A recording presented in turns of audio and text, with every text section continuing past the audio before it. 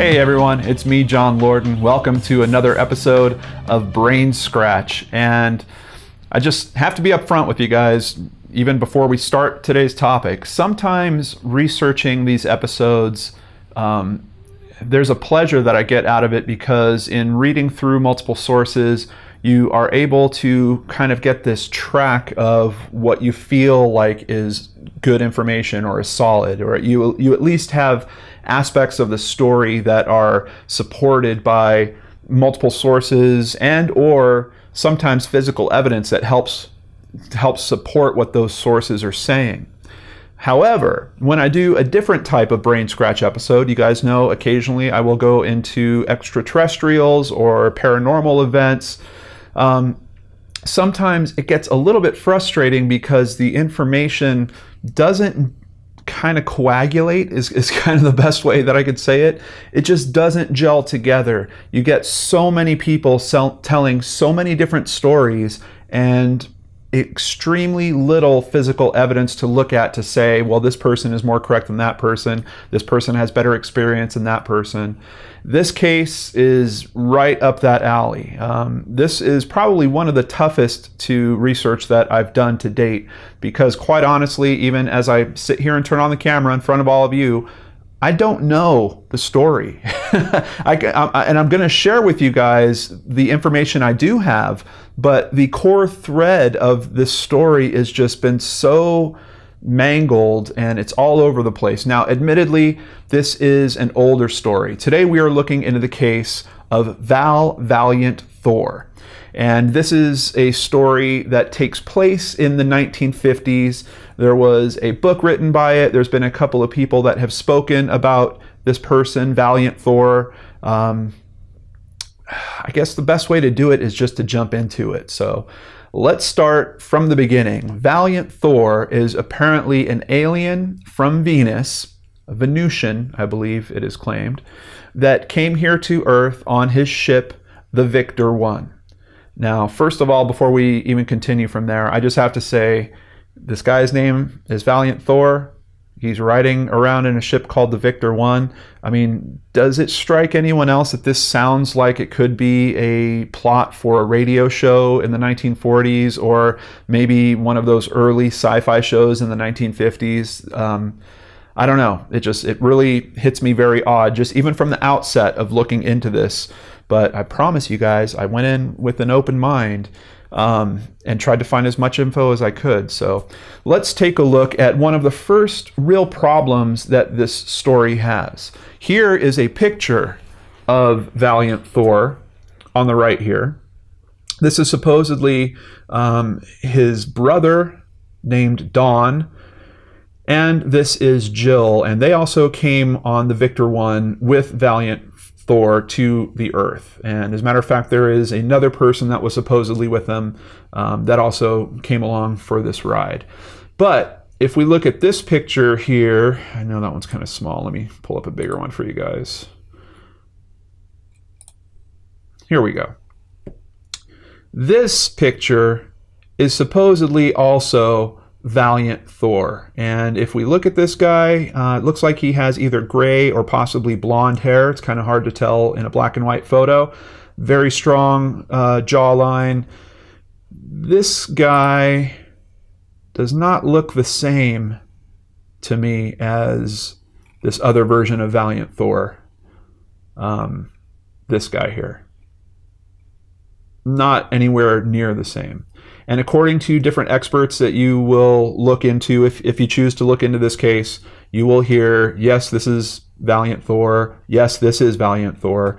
Here we can see there's several other pictures of this version of Valiant Thor. And quite honestly, I think I've only seen this one photo for this version of Valiant Thor.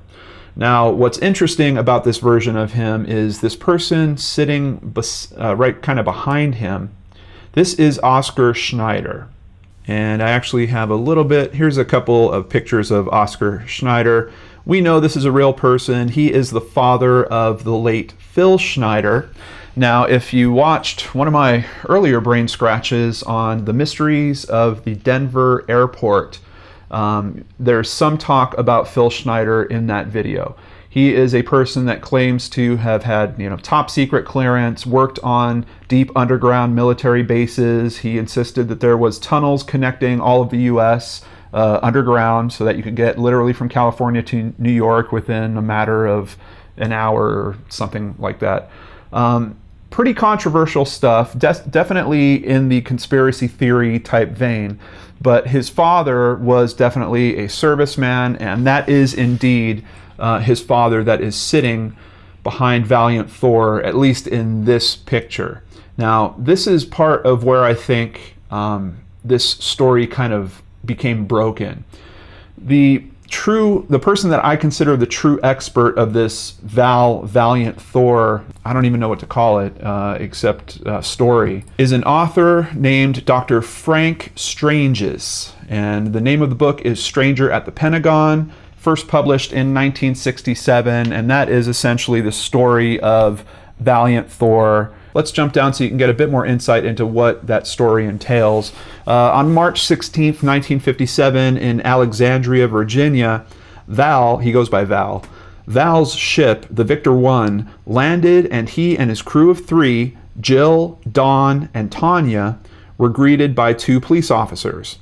And after some quick thought transference, had them call their superior officer, who called the Pentagon, and a meeting was arranged with Neil H. McElroy, the Secretary of Defense.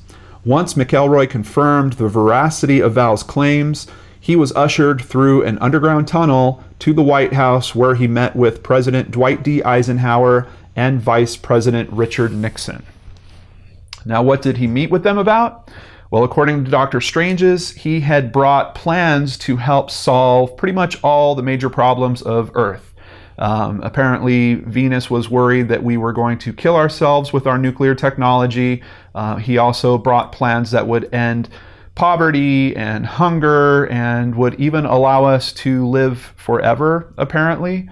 At least, now that's Dr. Frank Stranges' version. Also, worth noting, the only physical change that Dr. Stranges talked about in terms of Val being an alien was he noticed when he shook his hand, yes, Dr. Stranges got to meet him eventually, we'll get to that. He noticed when he shook Val's hand that he didn't have any fingerprints, that it was just perfectly smooth on the tips of his fingers. Outside of that, apparently Val did not have a belly button. Now, Dr. Stranges was also a minister. He did a lot of evangelical work, and I've watched a presentation that he gave. He has now passed away. He died, I think, in 2008, if I recall correctly. But he was basically hitting the UFO circuit, doing presentations about Val, about this whole story, about him meeting Val. I guess we can get into that here. So he met Val when he was doing one of these talks about Val. He had a picture of him, and he started, apparently out of his own church, he started holding meetings about this traveler from Venus that came to Earth and was living at the Pentagon for 3 years. He was at one of those meetings, or a book signing if I recall correctly, where someone came up to him and said, "Do you want to meet this guy that you're talking about?" And she worked at the Pentagon. Apparently her name was Nancy Warren. I tried to do some investigating to see if I could dig out that identity as being a real person, as if she was working at the Pentagon around that time. Of course, those records are very tough to get information that is now 50 years old, and even if it was modern, I don't know that it'd be all that easy to get information about employees working at the Pentagon unless they happen to have a LinkedIn profile or something like that. I couldn't find anything to say that Nancy Warren did exist at that time, but the story, as Dr. Stranges gives it, is Nancy took him to the Pentagon, slipped him through security with a bit that, quite honestly, sounds like it's something from a Three Stooges film or something like that. She told him, as they would approach security, that she had a jacket on and her badge was under her jacket, and she would lift the edge of her jacket to show her badge, and security would just wave her through. She told Dr. Stranges, "Just do everything that I do and you'll get right through." He did not have a security badge. He had no clearance to be there. Apparently, he walked right behind her, opened up his jacket like he had a badge there, closed it, and they just waved him through. A bit unbelievable, yes. To me, yes. And it also points towards the types of stories that you hear from Dr. Strange's when he talks about this whole thing. You know, if something fantastic was happening to me that I thought people were going to have trouble in believing, I would be trying to remember and recite elements of that story that would help prove my case. You know, I remember exactly what the person looked like that was sitting behind the desk. Here's a picture of them from another website. You can see, yes, they work at the Pentagon. I mean, I would do something to try to substantiate my story.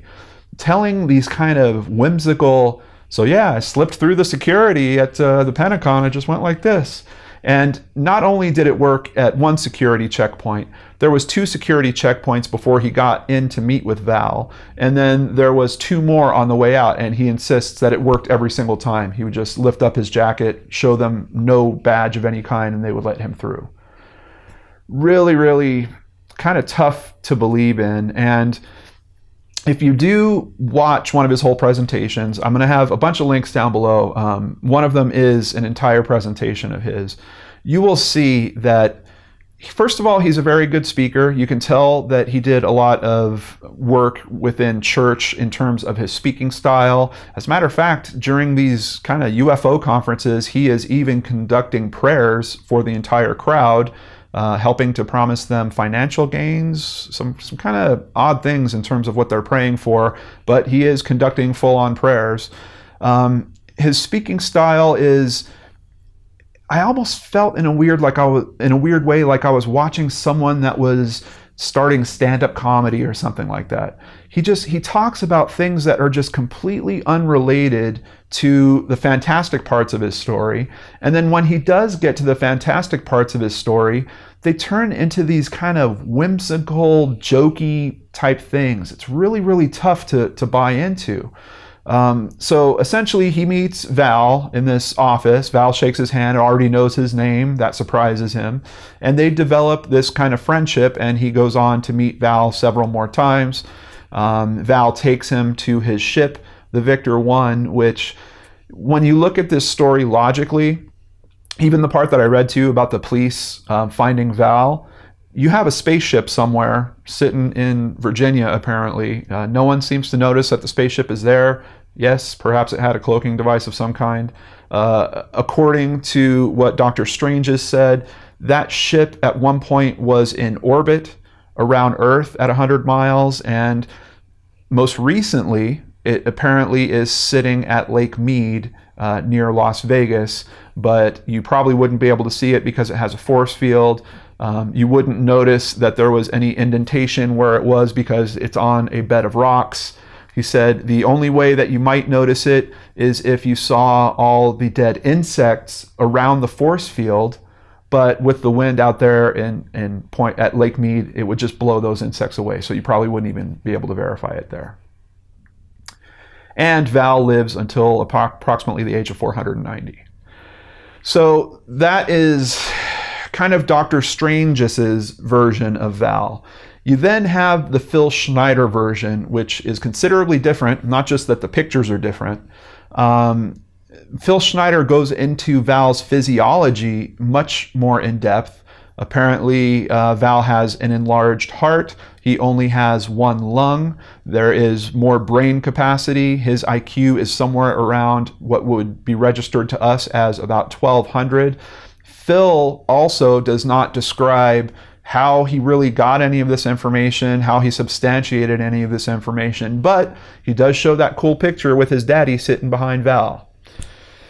And the biggest thing, Phil says that Val has 6 fingers on each hand and 6 toes on each foot. Now, in Phil's version of the pictures, you can't really see Val's hand. Let's just jump back to that real quick. Here's a decent size of it. You can see his hands, but the way that they're turned, you certainly would not be able to notice if there was a 6th finger on each hand. However, in Dr. Strange's version of Val, we have enough pictures that, yeah, you can certainly see his hand, and that is a regular human hand, 5 fingers. Also, when Dr. Strange speaks about meeting Val, he never mentions there being 6 fingers. So, if nothing else, one thing I did learn today, one of these guys is telling a story. Both of them might be telling a story, but certainly one of them is making up facts because the other one is not supporting that information. If I learned nothing else, I at least learned that. Is it Phil making up the story? It's kind of strange. I have a feeling that it's possible that Phil read Dr. Strange's book about Val and then somehow adopted some of those events onto himself and then grabbed this picture of his father being somewhere and kind of made up this thing that, hey, there's Val sitting right in front of my dad. I think that might explain why we have 2 different physical Vals and we have different physical characteristics being described between the 2 as well. Now, on top of that, and this might point a little bit towards Val being created by Dr. Strange's, we know that he is a minister. We know that he likes to do evangelizing. I hope that's the right word. Here we get a note about Jesus Christ, and essentially Val says that the Bible exists in all life-supporting planets, be it on book form or as a thought pattern.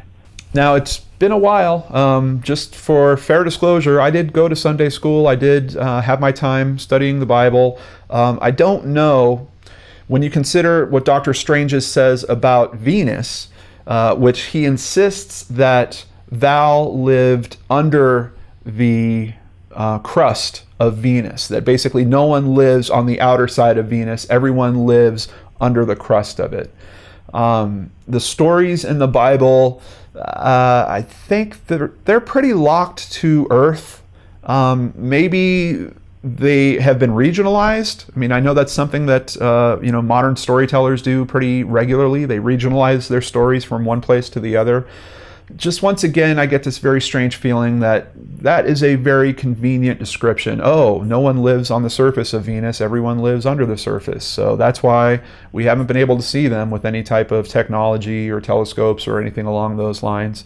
I don't know, just the conveniences that stack up on this story really kind of weigh on me.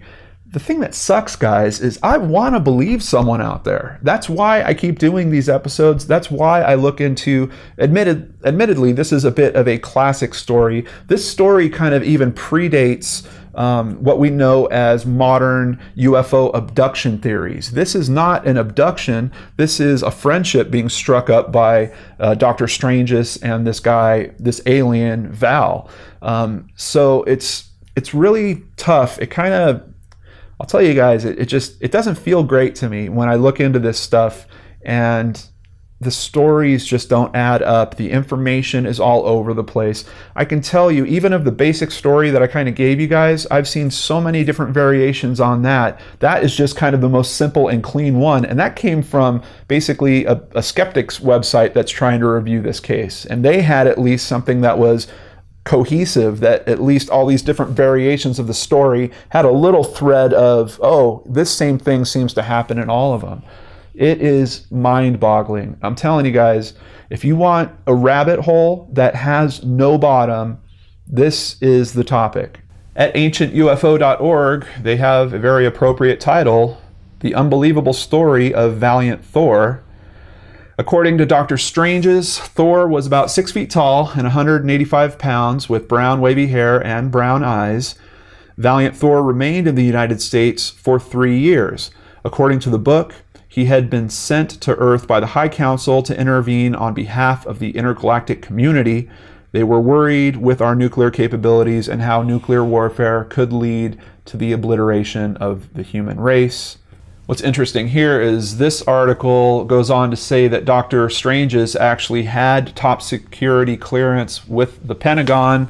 According to a story I heard directly from Dr. Strange's, that is not true. His clearance came from opening his jacket and faking that he had a badge. So once again, I'm telling you guys, every source I look at is different on this. It's so weird. One of the things I noticed about Doctor Strange's presentation was he was building up this story about when he eventually got to go on the spaceship Victor 1.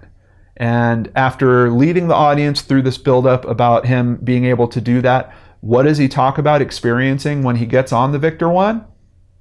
Potty problems. Yeah. Apparently the first room he goes into on the Victor 1 is a bathroom. He uses the bathroom and then notices there's no toilet paper. Now, luckily, one of the people, I don't know if it was, I don't think it was Dawn. I think it was one of the two lady names.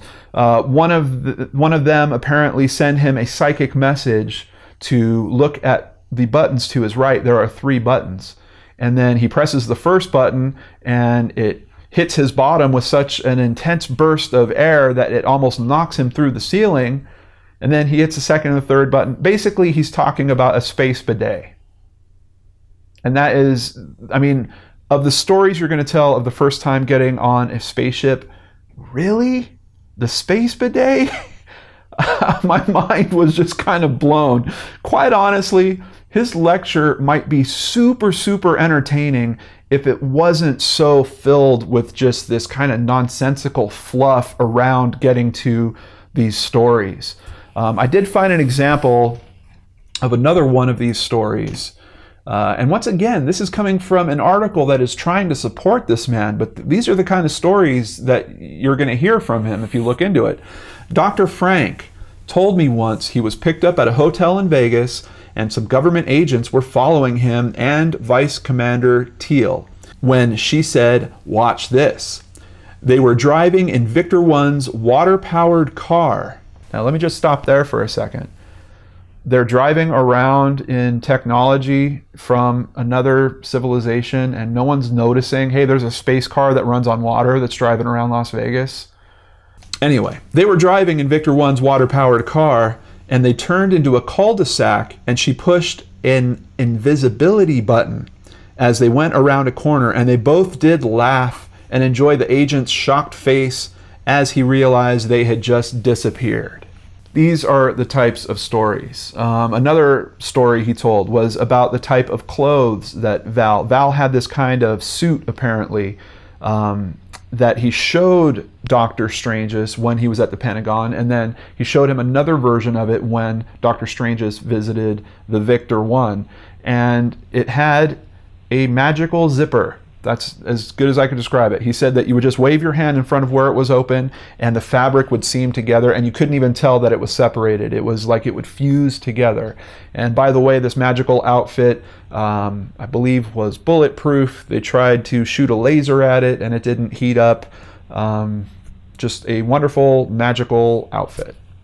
It just makes me wonder, before the internet, before we all had access to a shared pool of information, which admittedly is not 100% true, obviously, but there is a consensus that you can kind of get from that pool of information if you look at enough different sources. Before that occurred, it seems to me like it was really easy to be this type of storyteller, to just take a picture of someone. How would they know? These guys that are showing up in these pictures as Val, by this age, they're probably most certainly deceased. Is there family members of theirs out there that we should expect would have seen some of these pictures and come forward and said, hey, that's no alien, that's my uncle. He worked at the Pentagon, or yeah, this person was at that base. I don't know if we could really expect that. I think the way these pictures have circulated, with there being so few of them, with them being primarily shown at meetings, which, yeah, admittedly now you can go on YouTube and you can see some of these meetings, but back at the time, you saw these pictures for a few seconds in person and then that was it. You really didn't have any way to further scrutinize or analyze those pictures. You know, if back at the time, if someone really wanted to try to dig in there, it would have been great if they would have taken one of those photos, gone to these locations where these people were seen, you know, asked people at the Pentagon, hey, do you recognize this guy that's in this photo? He keeps popping up in these photos. Do you know who this is? But unfortunately, trying to do that 50 years after the fact, obviously that's not going to pan out. It really boggles my mind, but I do think that at that time, you could do this and make a career out of it. And Doctor Strange's did seem to do that. Now, if all this wasn't already fantastic enough, Val also wrote a book. Now, the strange thing about it, it's called Outwitting Tomorrow. And you can find several areas where it was noted as being written by Valiant Thor. This information about it being published in 1939 is obviously not true. Even if you believe the story, Valiant Thor was not here until 1957, lived at the Pentagon until about 1960, and I guess he's been at Lake Mead ever since. Here, there is a section at Goodreads about it, and they say it's a book by Frank E. Stranges. I haven't read it, obviously, myself. I did read a couple of reviews about it. It seems like it is a bit of a self-help book. Here at nicufo.org, we get a little bit of a, once again, different story than I've heard before about where this book came from. Here, it says, this book has been carefully written in simple terms by Dr. Frank E. Stranges with the advice of a starship commander, Valiant Thor, an immortal angel living among us today. This book contains definitive instructions regarding specific subjects directly related to universal law, resulting in immediate positive results for the protection, health, prosperity, and well-being of those willing to apply them. But then down here, what does it say? Outwitting Tomorrow by Commander Valiant Thor. Published in 1993, only 64 pages, but that'll cost you $11 plus shipping and handling. I don't know, guys. Another moment that kind of struck me odd in the presentation I watched from Doctor Strange's is he talked about there being a screenplay which has been written for it. You'll find a link down below to the guy that wrote the screenplay. He has a video that he's also posted about this subject. And Doctor Strange's gets really excited about, hey, we're going to go into production next year, and guess who the lead's going to be? John Travolta. I don't know, guys. It just feels really, really flimsy to me, really, really hokey. And after spending all this time trying to get a core narrative of even what the story is, I'm not even just looking for something that I consider true. I want to know, you can't. You have to know what the main story is before you can even test it against physical aspects of truth and then hopefully try to line those up. It's a complete loss. This is a complete and total loss. Is this a out and out hoax? That's kind of what I'm feeling personally. And once again, I'm just telling you guys, it's just so disappointing. I want one of these semi-famous previous encounters to pan out. And yeah, I understand with this so much time that's passed, it's going to be hard to find that physical evidence. But for elements of truth, things do come along. You do hear maybe from family members that kept a piece of something or kept clothing of someone's or have further pictures. Nothing else has really developed outside of this. It is essentially what did develop outside of Doctor Strange's story is Phil Schneider's story, which is vastly different. So even looking at that, even if you consider Phil an expert in this case, go back to the source material, the guy that wrote the book on Valiant Thor, and it doesn't match up. It really kind of discredits Phil in some way.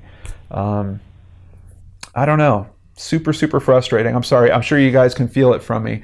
I'm a bit disappointed because I wanted to be able to find some compelling information that I could relay to you guys. Hey, they say that he's around. They say he's still at Lake Mead. There is a strange anomaly that has been noted out there. People have been talking about it for years. These pictures surfaced. This guy hasn't aged. According to the lore that they set out about this Valiant Thor guy, it should be extremely easy to prove. Just a modern picture of the same guy without him aging would do it. But unfortunately, we don't have that. And unfortunately, you have everyone retelling this story and just, I don't know if they're adding their own things or if they're just getting it wrong.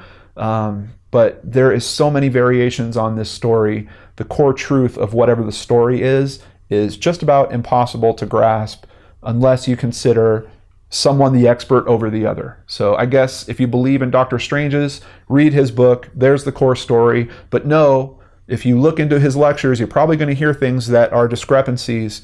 Even just in one meeting that he had, there were several things I noted where I was like, wait, didn't he just say that that spaceship was in orbit 100 miles? Now he's saying the spaceship is at Lake Mead. What? It feels like a guy that really enjoyed talking to people and made up this kind of little universe about this alien.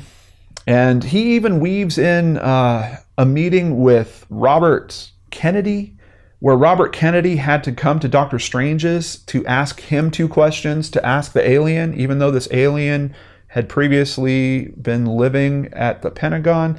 It's mind-blowing. And then there's details about the death of Robert Kennedy where it's like, wait, I don't think those details really line up with the known facts. It just sounds like an old guy just telling stories. I'm sorry.